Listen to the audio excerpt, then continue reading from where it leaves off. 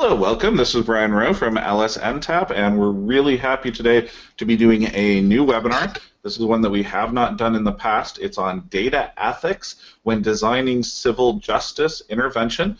It's being put on by the Florida Justice Technology Center, who has been a great partner for us to work with this year. And we've got some really good speakers. I'm going to turn it over to the Florida Justice Technology Center to take us through this. And I'm going to have some announcements at the end with our upcoming webinars. Thank you so much. Great. This is Wilneida from the Florida Justice Tech Center and with also a fellow at Data and Society Research Institute. The speakers today, I'm really excited to have them because they're kind of at the forefront of these big data discussions. They're engaging at the national level within academia, with the private sector around issues related to the implications of big data, in particular to civil rights and low-income populations. So we're really lucky to have them come and speak to us and kind of share their insights and their tips as to how all of the discussions and all the things that they're learning through their work, how the civil justice community can take that and use it as they're building their own technologies and using data. So we have Solon Barocas, from a research associate at the Center for Information Technology Policy at Princeton, and he will be speaking first. And then we have Lange, a policy analyst at the Center for Democracy and Technology's Consumer Privacy Project. And then you have me. I'm the digital officer of Florida Justice Tech Center and a fellow at the Data and Society Research Institute. And then the agenda for today is that I will introduce the issue, just a kind of general overview of data ethics when designing civil justice interventions. Solon will go into a really interesting conversation about how machines learn to discriminate, and he'll kind of unpack, some people might be wondering what exactly that means, and he'll unpack that term, machine, so as it's related to data. And then the topic to Ali will be presenting will be a framework for digital decision making that programs may want to use. And then we'll hopefully have 5 or 10 minutes for any questions that folks have. So just as a basic introduction, a lot of you may be asking what exactly is big data, and just so we're on the same page, big data includes many types of data. It's whether it's structured, semi-structured, or unstructured. It can, and I see I have a typo there, it can be from traditional digital sources inside and outside of your organization. So what makes it so large and so encompassing is that when we think about big data, we're not only talking about the data that exists in an Excel spreadsheet and the data that your organization may be collecting about your own programs. You know, we're talking about as well the census data, the various community sources of data that may be out there, the courts data, the various policy programs that may be collecting data, and things, you know, not only when we look at unstructured data, we're looking at text, things like emails, things like Facebook interactions that you may have with your clients on Twitter or Facebook or social media. All of that is data. And so we're not only, when we talk about big data, we're not only, just wanted to stress, we're not only talking about Excel-based structured data. That's structured data. We're talking about all the various avenues inside and outside of your office where information is being collected about clients or about yourself.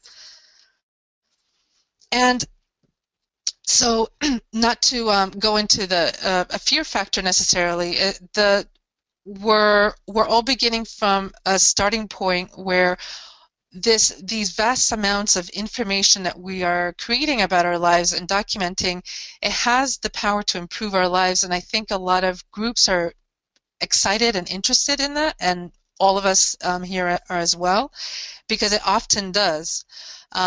That's not the problem. Where the problems arise is when big data is being used absent of human touch in a single-minded focus on efficiency.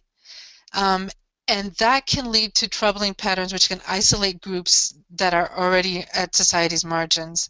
So it's sort of when we start taking data, these vast amounts of data, building models, predictive functions, and judgment calls, using many pots of data that without really checking it carefully for various things, that's when it can lead into problems, and it can create conditions that can be harmful, especially for the communities that the civil justice community tries to serve.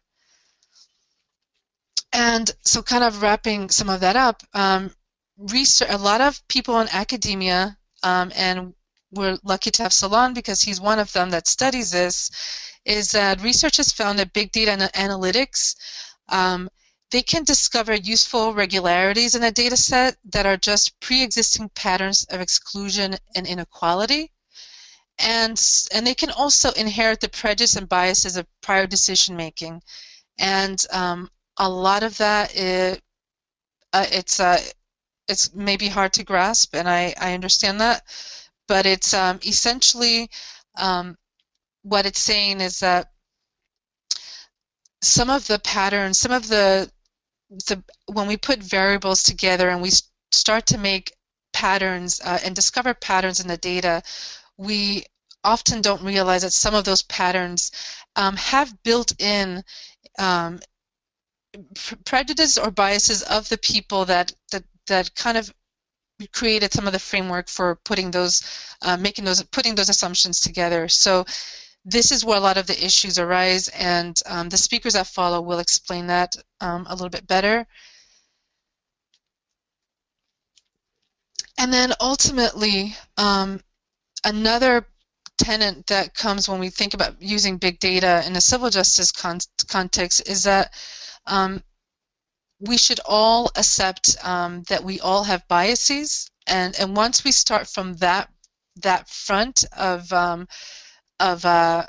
we all have biases built into our decision making, then we can better understand and the importance of, when we work with data, being aware of those biases, and knowing and starting from a place that I need to look at this carefully, because we're all humans and we all have hidden biases, and sometimes they can creep in ways in forms like predictive analytics that we might not realize, and so that's what we need to check. So what do we do now? Essentially, now big data is out there. Everybody's excited, including myself. I'm constantly looking for how to use different data sources to gain insights about the communities we serve. So what do we do now as far as making sure that our use of data is effective and useful, and it's not detrimental? Quite simply, the speakers that follow will talk about other specific things you can do, but I like to start from a place of just developing a plan and making, when you work with data, putting it in the forefront always, to have a personal responsibility to yourself and to your clients to always look at the ethical, security, and privacy issues that deal with data. If that is the single most thing that you get out of this presentation, I will consider that a success. Just for people to simply know to tailor that excitement with big data with caution, and awareness of the various pitfalls that are hidden in how we use data. And just a few quick things about what that plan would look like, and the infographic that is up there as a handout kind of has a more elaborate overview of this plan, but I'll just quickly go over a few of the points. Step one is just knowing your data, knowing the data that you're using. The Federal Trade Commission, which is, a lot of you may have heard, they're very active in this kind of big data and civil rights front, and so they've issued a few papers, and they recommend for looking at things like quality, accuracy, and usability. I'll just point out a few things. Accuracy is a big one. A lot of people may want to be able to understand um, things like the eviction rate of a certain community, but they have a small set of data. Maybe they're just using the data set from their legal aid program to analyze that, and they feel like they can make conclusions about what is really taking place in that area. And people have to step back sometimes and say, I don't have a data that's representative to be able to answer that. I can, looking at a very limited data set, this is the only insight that I can gain. So it's just being realistic about the data that you have and not trying to do any kind of overlooming predictions. And then usability is making sure that the people that are making decisions or analyzing the data, are properly trained and are aware of all of these kind of nuances as well. Step 2 is to examine data sensitivities for communities that you're hoping to serve, and there's been a lot of discussion on the LSNTAP listserv already about this, especially in regard to the LGBT community, and people thinking about if you're hoping, if there's specific communities that might be adversely affected by your data collection, reconsider what, do you need all of that data? And always thinking about the ramifications of collecting the types of data and using it to do using and analyzing it, and how that might affect certain communities in a bad way. So that would be the step 2. The step 3, whoops, is that there's actually existing laws, consumer protection laws, that are increasingly applicable to big data practices, and this is a collection of some of them. The Federal Credit Reporting Act, and there's several equal opportunity laws, and as well as you might also be in a state that may have more progressive laws or local laws. So this kind of getting a lay of the legal environment that your big data analysis work is taking place in is a really good way to kind of know the historical precedents as well of and the issues that have come up, but just kind of also help you to gain some insight into some of the ways that your clients should be protected when you're using their data. And finally, to try to include and empower your clients, it's useful to, and this is a very new thing, but just to think of ways of making your clients aware of maybe not necessarily your own big data practices, but just the existence of data in their lives, and how your program may be using their data, how other programs may be using their data, just to build literacy, because ultimately these are communities that even though your program may be doing ethically all of the right practices, we still want them to become on their day-to-day life, just to become simply more aware of how they should be cautious about data. So if there's simple ways that you can, whether you put together a flyer that you distribute to your clients, of ways of helping to educate to them about their rights regarding people collecting their data, I think that is a really good grassroots way to kind of build data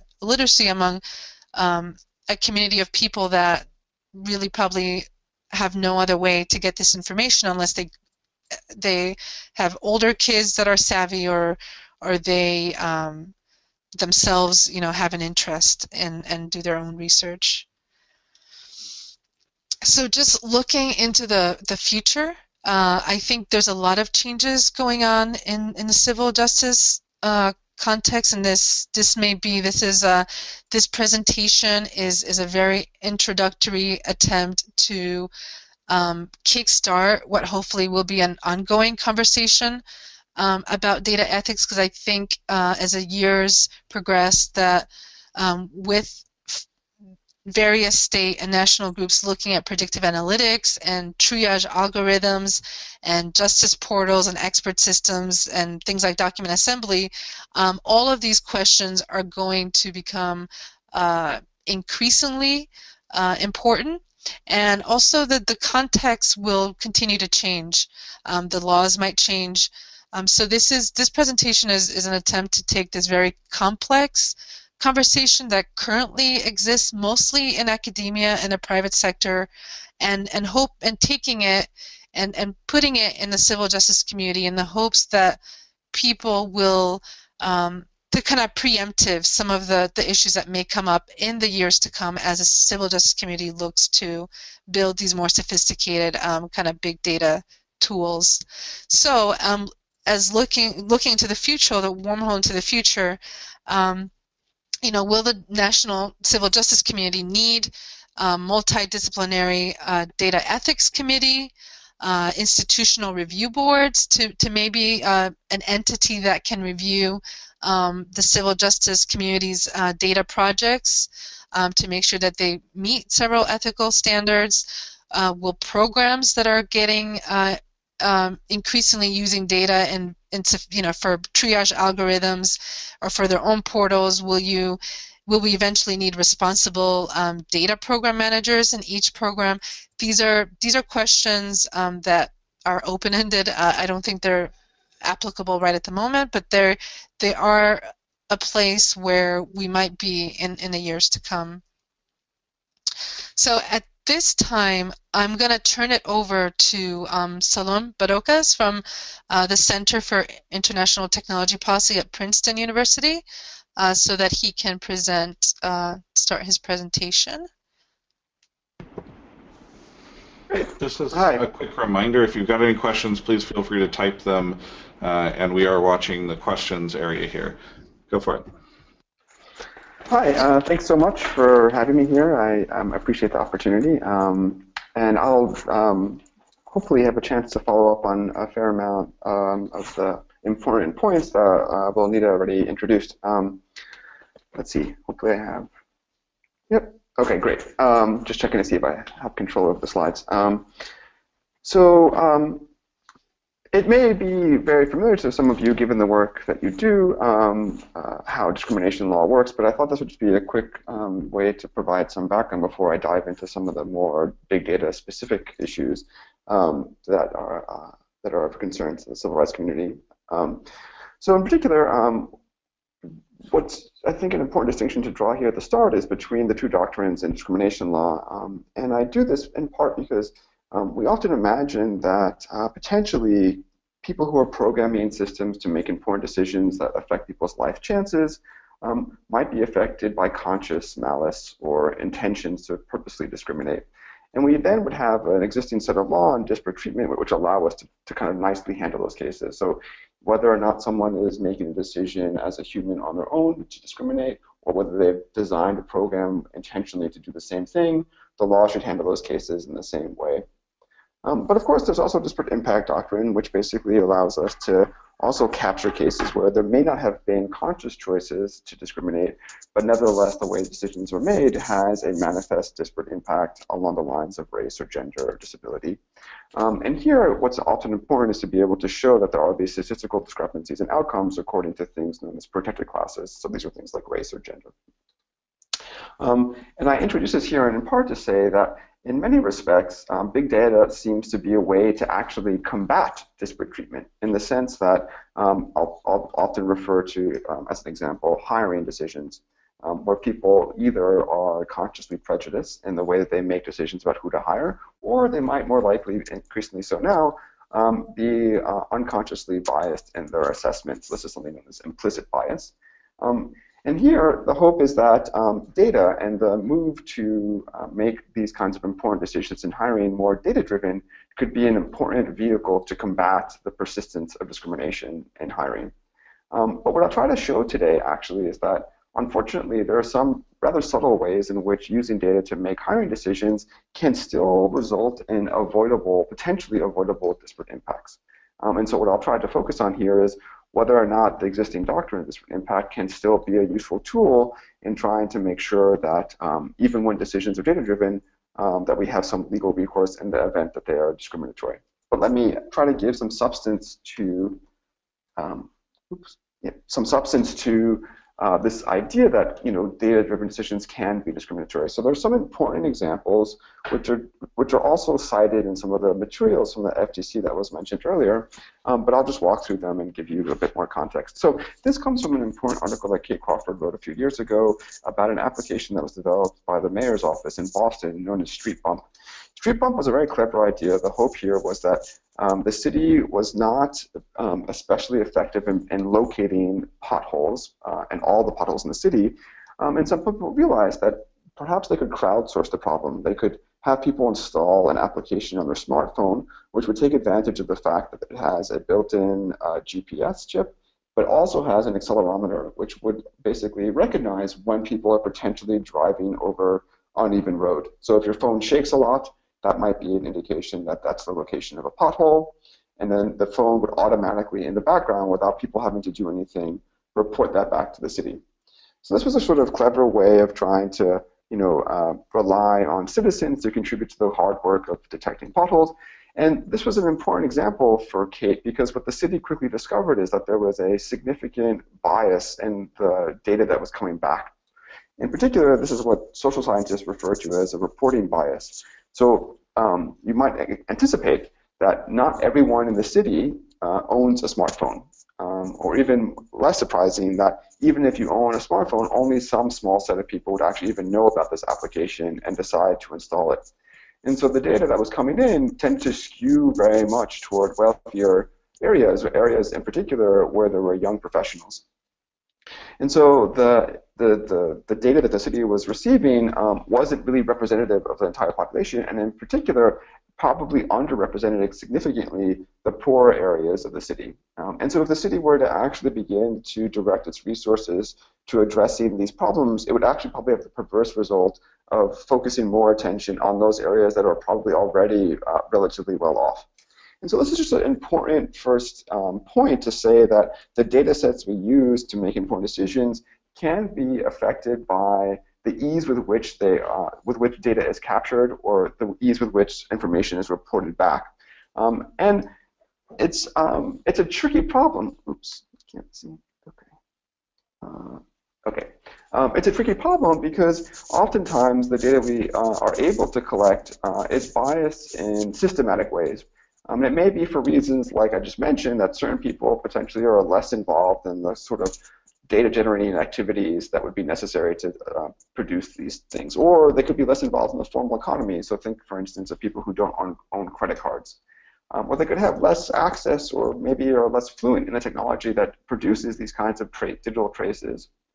Or another possibility, which I imagine is something that you do and you consider in your own work, is that certain populations might have reasons, historical reasons, to avoid contact with institutions that would otherwise collect important information. And finally, if the data we're using comes potentially from the private sector, it may well be too that certain parts of the market might be perceived as less profitable or less important, and therefore not as well subject to monitoring. And so I think in practice, even though people who are very excited about big data tend to think of it as being a way to capture the activity of an entire population, in practice it tends to be what social scientists call a convenience sample, meaning you're actually just collecting information that is easy for you, convenient for you to collect. And that in general they tend to lack the rigor that would be common in more traditional social science research where you're purposely setting out to try to collect a representative sample.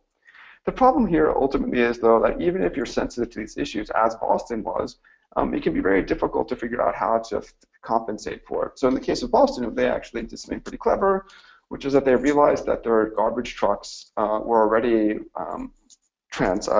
moving throughout the city, and so they just used their own existing garbage trucks to basically do this work rather than relying on people. But in some cases, it might be hard to even figure out what mechanism to rely on to cultivate a more representative sample of the population. population. And here, this just requires a lot of kind of careful thinking and potentially some creative solutions, even when you recognize that you might be dealing with a biased sample. Okay, let me now take an example from employment. So I mentioned earlier that the hope is that big data could be a way to overcome some of the prejudices and biases that persist in hiring decisions. So now consider an example of a company that basically wants to figure out how to automate the process of assessing job applicants. And this is increasingly something that a lot of low-wage, high-turnover employers are doing because they're often flooded with applications. And so imagine a situation in particular where you basically are looking at historical documents. You're looking at which of my previous employees performed well, which of the people I had hired in the past went on to actually demonstrate that they're really effective person on the job. And so you're using this historical data to try to tease out what seems to be unique about those people who in the past tended to be the high-performing employees.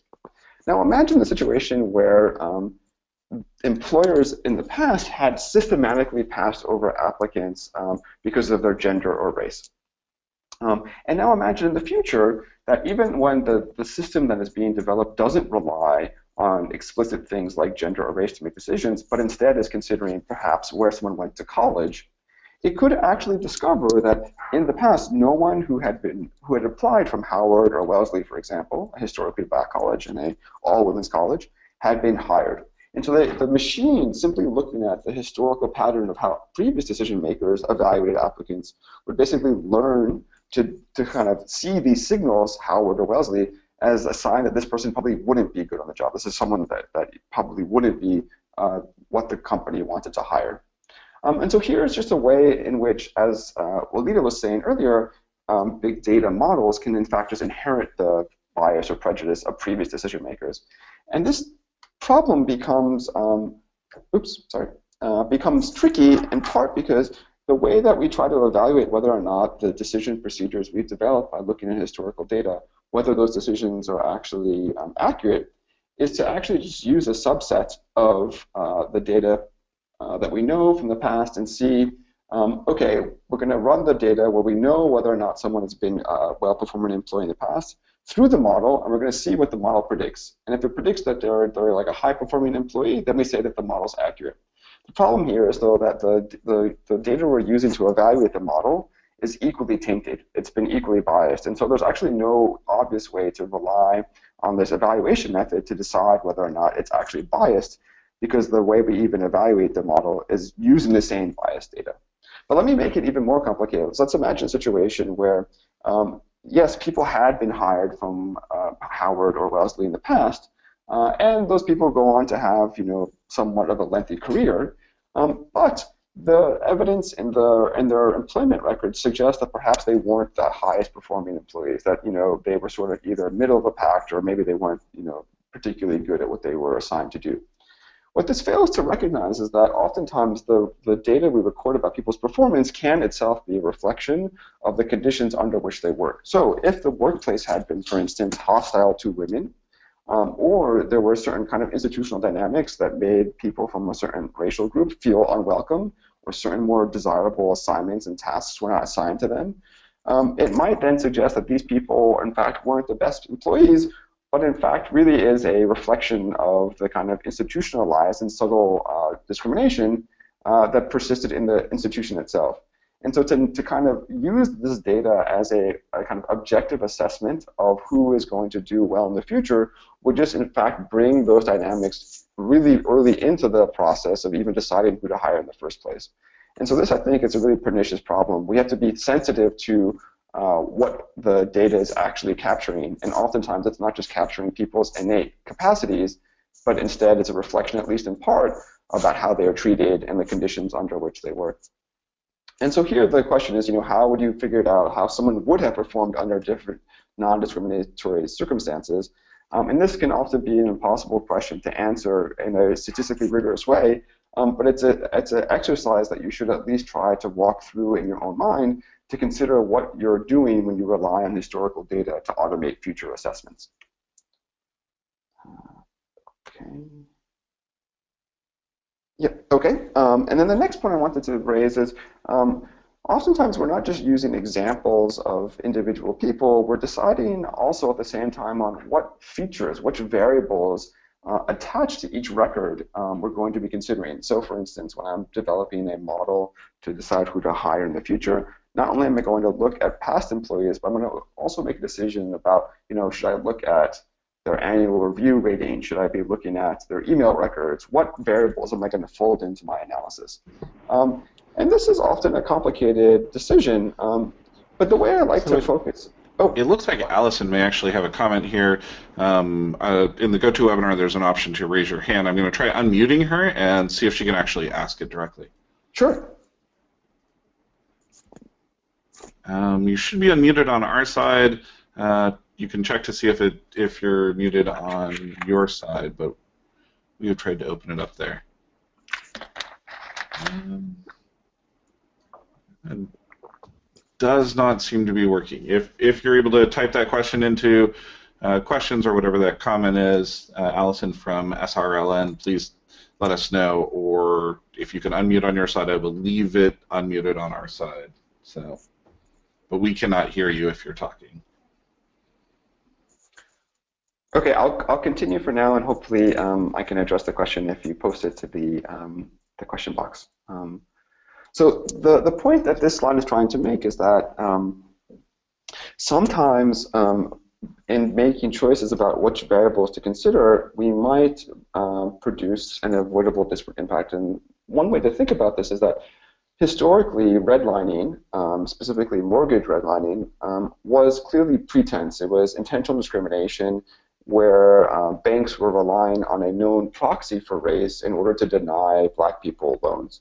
And in particular, the way they did this was by saying that people who lived in certain areas of a city, potentially a zip code, should just categorically not be entitled to loans because they're high risk.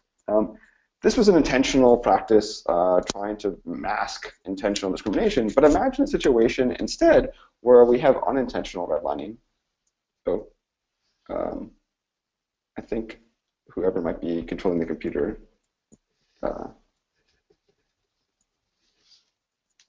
okay, well, I'll continue to talk while this gets back to the slide. What was I going to say? Oh, right, okay. So here the interesting challenge is imagine if we're a bank and the only information we have is something like the average repayment rate on a loan by zip code, which is in fact sort of what was being done in these traditional scenarios of redlining. But imagine current circumstances where we only have very coarse information. We only have information that says, if you live in this zip code, on average, you are likely to repay your loan at this rate.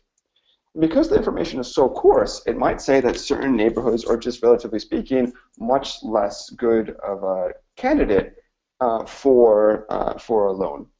But of course, what's really problematic about this way of doing things is that if you had additional information, if you knew much more about the individual residents who resided in those zip codes, you would discover, of course, that there are certain people that in fact would be great candidates for a loan, and perhaps others less so.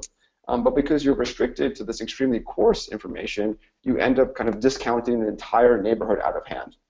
And the question here then is, does the information that we rely on provide enough granularity so that certain parts of the population aren't sort of discounted out of hand? And another way of thinking about this is when we decide whether or not there is a degree of error that we feel is tolerable in making these assessments, we often aren't sensitive to how that error rate is distributed across the population. Is it, for instance, just that the error is random, in the sense that whoever you might be, no matter your gender or race, you have an equal chance of being subject to an erroneous decision? Or is the error actually systematic? Does it mean that if you live in this zip code, you are much, much more likely to be subject to an erroneous assessment? And here, then, I think there's a really important question, even for people who are doing important work of defending the poor, which is, how much information, how much money should we spend, and how much resources should we invest in collecting data that allow us to make these more granular distinctions, which really mean that we don't subject historically marginalized populations to higher error rates. And I'll just say that this way of thinking tends to kind of equate the parity in accuracy across different groups to a notion of fairness. So something is fair so long as we each, no matter who we are, have an equal chance of maybe getting subject to an erroneous decision. But in a way, I also just want to quickly point out that in many circumstances, we might think that there are cases where having less information and not being able to achieve certain rates of accuracy can have important benefits for historically disadvantaged communities. And the obvious example of this would be something like when I don't know, for instance, like how valuable a customer is, I have to actually provide a common level of service. So perhaps some people saw this story from a few weeks ago about Amazon Prime not being offered across entire areas of major metropolitan cities. And the thinking there was that, of course, there's some areas where there are not enough customers, they don't do enough business, and so they're only going to offer Amazon Prime in those areas where there's a sufficient number of people to do that. Well, if they couldn't actually carve up the market that granularly, they would have to offer a more common level of service across the population. And so the idea here is just to simply point out that, like, sometimes improved accuracy can harm the poor and historically marginalized because it allows profit-seeking companies, for instance, or even governments to focus resources in ways that are just reinforcing inequality.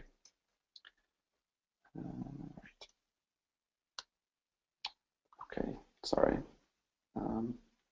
Oops. Okay, and then the final thing I'll say before I conclude is that there's going to be these final cases too, which are extremely difficult. So Evolve is a company that helps perform the kind of task I was describing earlier, which is evaluating job applicants. The slide that's presented here is marketing material, which focuses on how they are helping employers try to figure out which of its current employees are likely to leave, likely to turn over or engage in attrition in the next few months. And the idea here is that in this material anyway, that the company could take some kind of steps to intervene to retain people so that they don't actually lose that particular employee. In practice, however, companies like Evolve and others are used very often in assessing job applicants. So not people who are currently employed, but actually people who are applying for employment. And we know of an important anecdote about Evolve because Evolve was hired by Xerox to help it evaluate applicants for its call centers. Call centers are very low-paying jobs with high turnover rates. Training is a significant cost, and so Xerox and others are trying to minimize the turnover rate. They want to get people who are going to be on the job for more than a few weeks, few months. And here, what Evolve was able to do is figure out what was the variable that best predicts whether someone will stay for, let's say a 6-month period. And it turns out that the distance the person happens to live from the place of employment is the best predictor of how long they're likely to stay. Which may not be terribly surprising. The idea here is that there's a fair amount of community involved. But the reason I point this out is because Evolve itself recognized that distance from work was often going to be highly correlated with race, given racial geographic segregation in the United States. And so Evolve counseled Xerox not to use this variable, even though it was statistically the most predictive feature. And what this, I think, reveals is that there are these lasting historical effects of racial discrimination in particular that mean that even when companies are simply pursuing something that seems like a rational business objective, they can end up engaging in activities which have a manifest disparate impact. And here, ultimately, I'll just end by saying that this is going to be a really tricky problem because in many cases, even considering those features, those variables, which seem statistically relevant and on their face perfectly reasonable to think about in making these assessments, increasingly they're going to be correlated with things that we should not be considering. So this is what computer scientists have described as redundant encodings. What this means is that my gender or race or religion or disability status, those facts about me will often be highly reflected across multiple other dimensions, other data that you have about me. And so even when you're considering these seemingly benign facts, even relevant facts, you're going to be considering things potentially that are highly correlated. And this then just presents a very difficult problem about making hard choices about whether or not to proceed. So in the case of Xerox, it decided no, it would not use this fact, even though it would reduce the accuracy of its predictions. And likewise, other companies actually came to a different conclusion. They felt comfortable using it despite the fact that they knew that it potentially had this disparate impact. So I'll just conclude there. Oh, and the final thing I'll say too is that I don't want to suggest that using data to make important decisions is necessarily a bad idea. In fact, often using these systems to make hard choices kind of brings into greater clarity a lot of the important and difficult political choices we make. And this can be an opportunity, rather than kind of obscuring the stakes of these important decisions, having to formalize them in some ways can allow you to have a more effective debate about the values that they potentially endanger. So I'll just stop there. Oh, and the final very final thing I'll say is that if anyone is particularly interested in what I presented here and would like to have some more legal background, I have a paper that's on this topic with a co-author who's a legal scholar that goes into much greater depth. So thanks very much. An interesting thing to take away is that as he highlighted some of these companies that are emerging, starting to use big data to decide who's a good worker, who is a good person that I can rent my apartment to. It's important for advocates to know that there's people in the private sector increasingly also using big data and are not so ethically inclined the way that we're outlining it here. So a lot of these issues are going to eventually, in 5 or 10 years or sooner, going to become issues that will be at the forefront and the grassroots working with clients on various worker and labor rights issues. So these kind of understanding big data is both going to be an advocate issue that we work with directly in our clients, and it's something for us to keep in mind as we use big data ourselves. On the practical side, though, I will definitely mention that Northwest Justice Project had engaged in a research project looking at our foreclosure data and the national foreclosure data databases, along with a researcher from the University of Washington last year.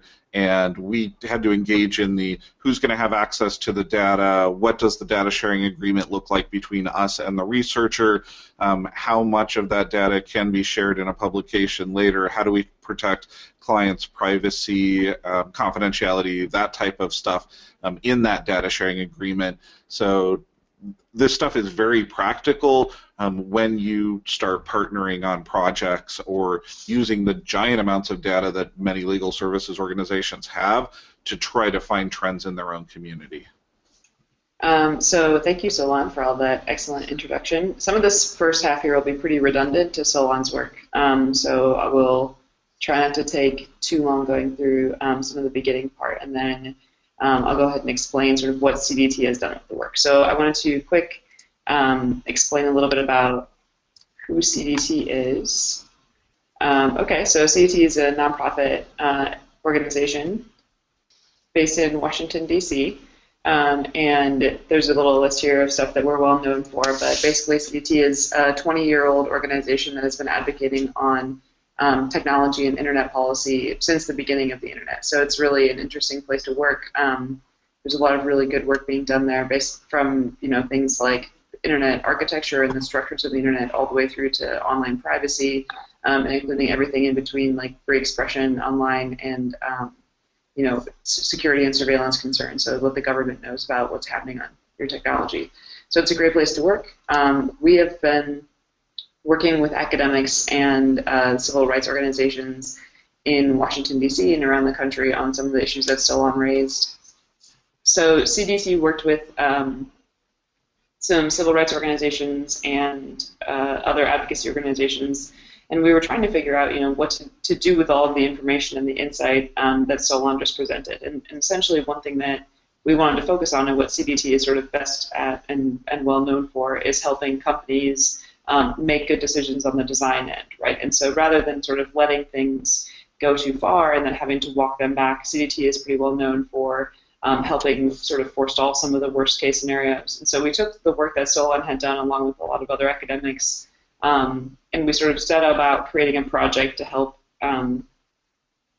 companies who are interested in making good decisions figure out what they needed to do to their own technology. And so the advice that we have here and the insight that we have was sort of specifically focused on the private sector, but I think a lot of it could be applied more broadly to anybody who is creating an automated system and is concerned about some of the things that Solon has pointed out and some of the issues that we've seen raised. So that was sort of the nature of the project that we're doing. And so, again, this is a bit redundant to Solon's presentation, but just wanted to make the point that automated decision-making systems and algorithmic sort of processing is really present everywhere and can have a pretty big impact on individuals. But we get asked a lot, what is different about this kind of discrimination and what's different about these concerns compared to other situations. And I think that it's important to remember the speed and the sort of spread of the technology. So if there's a problem within one of the problems that Solon mentioned exists in a system, it will be applied across the entire network really quickly, and it will affect a lot of people. So it's really bigger than just sort of basic concerns. And actually, a really interesting observation that I think is worth noting, and it sort of relates to Solon's point about how error is distributed, is that for one single individual, it's sort of variable whether or not an individual decision affects them. But if you're looking at society at large, you can sort of see the huge concerns with discrimination and bias if they're perpetuated across everybody all at once. All right, so the Civil Rights Principles for the Era of Big Data was a document that was written by a group of civil rights organizations in Washington, D.C. You can see the signatories here on the bottom. This group created, just some basic ideas of what they thought needed to be applied in these technologies as far as promoting civil rights and making sure that the laws that Solon pointed out were not undermined in this context. You can see the list here, and this is a really good list, and it was really well thought through, and there's a lot of really good organizations that signed the document. But on the other hand, if you look at these just instructions and you imagine handing them to somebody who is creating this technology, these aren't really something that are you could sit down and just say, okay, we're going to do these things. They're not direct, they're not really straightforward. These are really principles, right? These are really high-level observations. And so we sort of took these as the jumping off point, CDT did, and said, how do we actually apply this? How do we help people use these principles but integrate them into technology that they're using? And hi, Ali. This is Wilneida. I'm sorry that keeps popping up, but can you remind us again what year that was? The Civil Rights Principles for the Era of Big Data came out in 2014. I'm pretty sure. Okay, yeah. So it's been out for a few years. Yeah. Good. Thank you. And they're cited in if you review the White House Big Data report. They're in. You can see those in there. It was pretty well received. So it's made some pretty high level impact already. So when we sat down and sort of said, okay, how do you apply these things to technology? And a few things that we needed to observe is that the stakes are high, as we pointed out, for individuals and also for society. So it's not just that these are things that are traditionally consumer protection, right? But it's really much bigger than that. On the other hand, if you're thinking about the huge number of ways in which automated technology is used, it's really hard to come up with some sort of concrete, hard and fast rules that you can apply across the board. There are some examples, I think Solon's presentation presented some good scenarios here where there are some examples where it actually can be beneficial to sort of have some of these insights and some of this data as far as preventing discrimination. And there are some where obviously it's bad. And so it just kind of depends on what kind of context you're using the automated decision making, whether or not it is more constructive or destructive to have some of these pieces of data floating around. So it's hard to create one sort of concrete concept. But it's kind of a little bit warped. But so what we did was we first sat down and said, okay, how do people create automated technology? Right? What are the processes that people use to sort of create these systems? And let's just sit down and figure out, what this looks like. And so we created this sort of map, and it's not universal, but we divided the process into 5 phases, really. So you can see here that you would design a system, you build the model, you test it, you refine it. So there's implement over here as well. So you implement it, you test and refine it, and then you evaluate and execute your decision. And what we did was we sat down and said, what goes into each of these steps? And so here you have, coming up with just an idea of something to automate. Why are you doing this? What's your goal? What's your mission? What's the actual process that you're trying to limit or to create? And so there's this first step is really, really important. And actually, I think this whole row here is pretty critical, because here's where you sort of ask yourself some of the really key scoping questions. So here you have to figure out what are the parameters of the problem, what are we trying to figure out, and what kind of results do we expect. You establish your variables, you constrain them, and you figure out what variables do we think relate to what outcomes. And then here is where a lot of Solon's insights on data, the actual data that goes into it would come into play. Where is your data coming from? What is contained within it, and how do you know if it's good or bad? And then the next part is sort of related, which is how are you going to analyze this, and are the tools that you're going to use, do they have any sort of background in them, right? And so the data question, I think, is probably the easiest to grab onto, which is, where is your data coming from, and what were the biases of the people who collected this data in the first place? And bias doesn't necessarily, in this context, have to be something that's active. As Solon pointed out, in some ways it could be passive, right? It can be an absence of information. It could be that people are not represented. It could be that people are represented in ways that are unfair from the beginning. And so this top row really contains a huge amount of steps and a huge amount of process, or a potential for the process to become sort of flawed by design. So this top row is really critical. And then from there on, you go forward to you say, okay, what kind of technology are we going to use? Are we going to use machine learning? Are we going to let the technology sort of proceed unsupervised, or are we going to stay involved? And you have to sort of design a feedback mechanism so you can evaluate your own, technology and your own use of it. And then you might implement your model, and then you'll sort of go through the process of figuring out, is it working, testing it. Maybe you add more data. In that case, you want to go back and make sure that you're running through this part of the process again. And then over here, ultimately, you'll end up with some results, and then ultimately you execute a decision. And so we created this just for us. And initially, I just created it for my own sort of information, but trying to figure out, how do people use this technology? How is it running? And then we sort of thought, okay, so now we have a sense of how people create automated technology.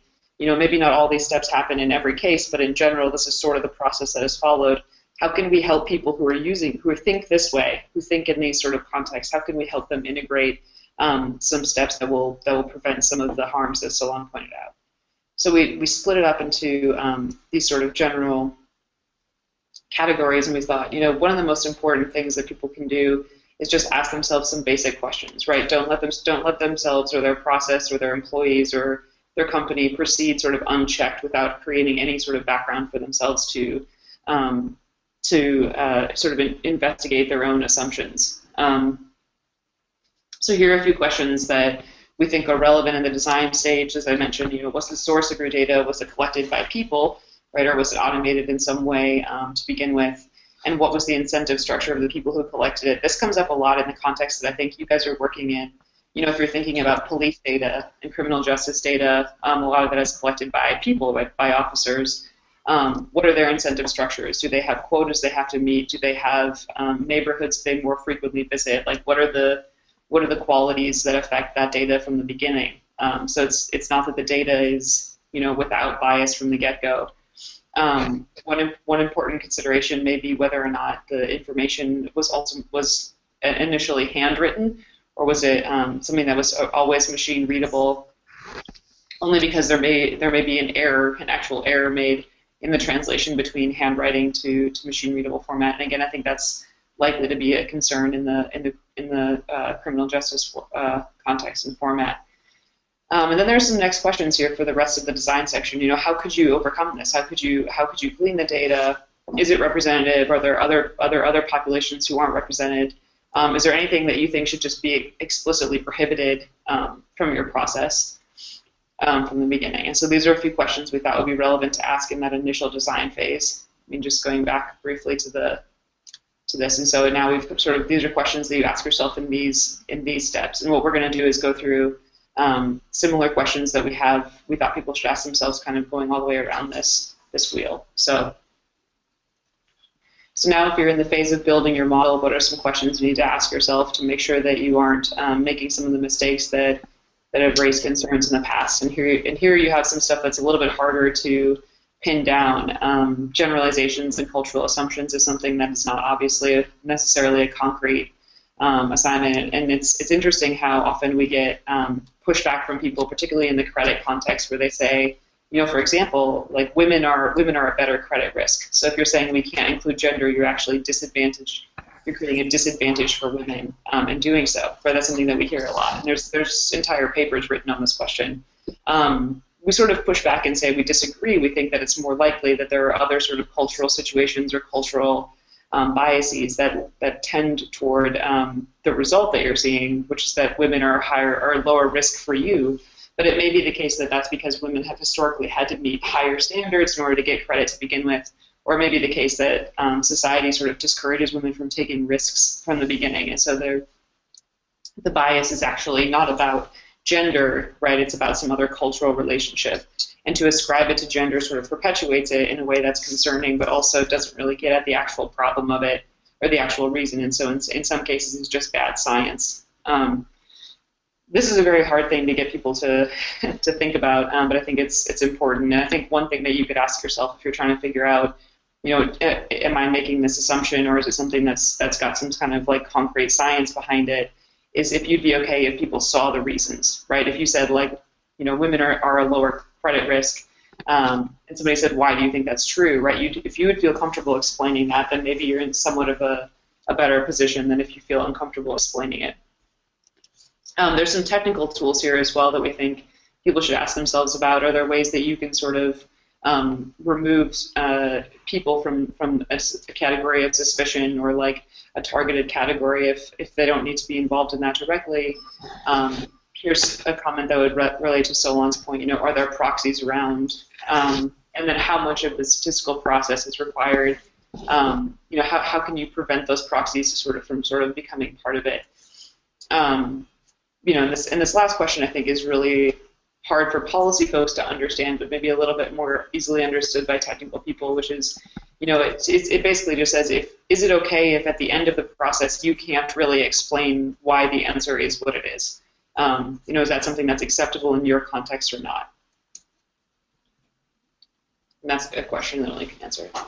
So here are a few questions we think you should ask once you're testing, and again, getting back to Solon's point about error rates here, what is the acceptable error rate? How right do you need to be before you're okay putting this thing out on the market and releasing it against people, making decisions about people's lives? And is the error rate evenly distributed? That's maybe something that's hard to test, but I think is a really important check. Here's a question about, what factors are predominant in determining the outcomes?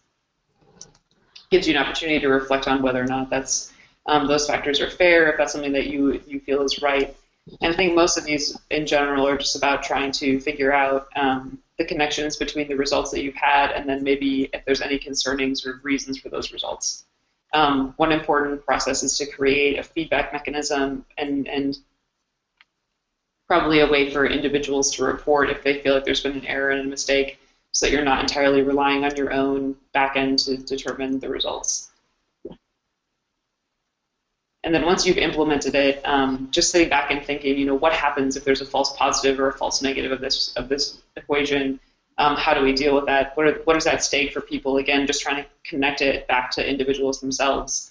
Here's a good another moment where you have a chance to report whether or not people can let you know if they feel they've been treated unfairly. You can sort of map those out and see if there's an underlying problem in those, in the commonalities among people who feel like they've been treated unfairly. And then, importantly, we think you should have a human being sitting somewhere in this process. Is there a method for people to look through this, and if so, where in the process do you put that person, and what are their responsibilities, what are their obligations? Does this person make the final determination, or does the machine make the final determination? Like, how do you figure out who holds responsibility ultimately? And then as you're going through and changing it, all those information that you get from those processes need to be reintegrated into the system, right? And then when you're doing that, you have to sort of consider that you have to go through back the original design phase and make sure that you're not introducing new data that is biased after you've done your initial checks. You have to go through and make sure that you're integrating new technology or integrating new information in accordance with the ethics of the process that you want to create. And so we sat down and we said, here's a bunch of questions we think people should ask themselves. And what we did is we took the original wheel that we showed you guys, and we had put the questions in general, although a sort of pared down version just to make it a little bit easier, on the outside of the ring. Here's sort of the design of, when you're at the phase of collecting, buying, generating, or figuring out your data, what do you need to ask yourself when you're in this phase? And so here's a bunch of questions, sort of trim versions of the questions we just went through. And ultimately the goal, this is still a document that's in progress because we're working with a few technology companies and other folks who use technology directly, because CDT is an advocacy organization, so we're working with folks who sort of are in the field using this technology to make sure that this is productive. But the goal is to create a sort of one-page document that a policy team or a designer could have at their desk, just as sort of a mindfulness check, what kind of questions should I be asking myself as I go through this? How do I figure out, what the civil rights community would like me to know? And yeah, so we created this document, and we hope that people will use it. And we are still working on it. So if you guys have any feedback for what you think needs to go in this outer ring, and what you think you might find useful, or if, what's confusing about the process, we'd be very excited to hear that. So that's sort of where the project is at right now. Ali, thank you so much. Do you mind if I circulate this through the listserv, the national listserv, this handout, and get people's reaction as well that way? Yeah, sure. Yeah, I think I sent you a PDF. Yeah. I wanted to make sure that so I'll circulate because we're past 2 o'clock already. But thank you so much. Are there any questions? Because before they get off, I'd want to ask Solon a few things. So Brian, let me know if you see anything on your end. Nope, no questions. Okay, then. So for me, just so we can get it on video at least, and people can reference later, is for you, Ali. Is this like do you envision this process being ongoing, or is it really at the beginning of a project, and like maybe quarterly that you would kind of look at this kind of use this guidance? Like how do you think this should be used? Mostly as a beginning, or as like an ongoing kind of checking thing with a specific like automation project? It certainly seems true that the bulk of the concerns as far as creating bias and embedding bias happen in the initial phases, right? Like you can sort of see in this initial row, there's a lot of things that happen here where the risks are pretty obvious and pretty substantial. So I certainly think that this should play an important role in designing your process. But once it's created, you can't just sort of let it run because it's not entirely clear. Depending at least what kind of processing technology you're using, it's not clear necessarily that it will sort of stay in the zone that you've tried to create. And so it's both, right? And I think that one of the things that we're trying to figure out with people is when you have a bunch of different automated systems that work in tandem but are not necessarily tied to the same data or not necessarily processing on the same system, how do you help sort that out? Like how do you get systems to interact with each other while sort of keeping some of these things in mind? And so there's a lot of bigger questions that need to be answered, but I think in general the answer to your question is that it should be, the testing and refining and evaluating phases all should include this process throughout the life cycle of an algorithm. But yeah, I think the bulk of the concern might happen in that initial design phase. And beyond that, it seems clear that whenever you're using a service that is collecting data in some way, a lot of those services will update their terms, they will update the amount of information that they're collecting on you or other people about it. So I would definitely have some type of a quarterly or twice yearly check on those systems to see where they fall into your ethics and the standards or defaults or features that you really want to enable or use along with the data that's being collected, because they're going to change progressively. Yeah, this is it's amazing. I haven't seen something like this that breaks it out into stages. It's amazingly useful. So I want to circulate it extensively to the community. And then my final question, just to either of you, is the FTC still the main kind of federal institution for advocates to keep an eye on in how big data practices are being regulated, or are there some other institutions that are starting to starting to guide big data practices that we should keep an eye out for? Do you want to start, Ali, maybe, and then I can come in too? Yeah, definitely. So I think the CFPB is one agency you want to look at, especially with respect to credit and lending. I think they're going to be more involved in sort of what kind of data is acceptable, how decisions have to be made, and I think sort of maybe reevaluating some of the transparency requirements around decisions that are made outside necessarily of the context of the FCRA, which is sort of the major guideline. I think also the Department of Justice has taken a keen interest in local law enforcement use of data analytics, and they're trying to sort of figure out what guidance they want to give and what requirements they want to have. But it will depend, I think, a little bit on as you guys pointed out in your advanced material. So a lot of this is being done through third-party vendors. So I think it will depend a little bit on how much power they have to control those. What goes into those systems, which are now back out of the government sort of open data section and into the proprietary technology world. So I'm not sure how exactly that will work out. Okay, thank you.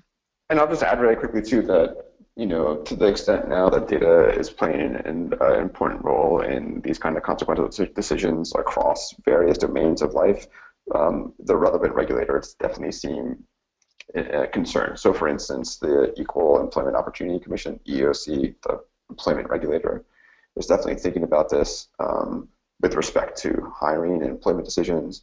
The Treasury is similarly interested, like CFPB, in some of these issues specifically related to banking and consumer finance. And so I think there's a substantial amount of interest on the part of federal regulators. I also think there's increasing interest on the level of state and some city regulators too, which is maybe less well known and less well explored. So I think it's actually probably worth investigating whether your state or maybe your local municipality is also engaged in some of these conversations. And the very final thing I'll say is that the White House itself continues to kind of lead some of this discussion. It released a document, I guess 2 weeks ago now, that is a kind of summary statement of where the thinking and research is on the question of bias in data-driven decision-making, and I encourage people to look at that as well. So when Trump becomes president, then we can hope that this will continue, right? It feels like a document that's designed to ensure that no matter who continues. Yeah. Okay, excellent. So 2 quick comments. First of which, this is from one of the people in the audience.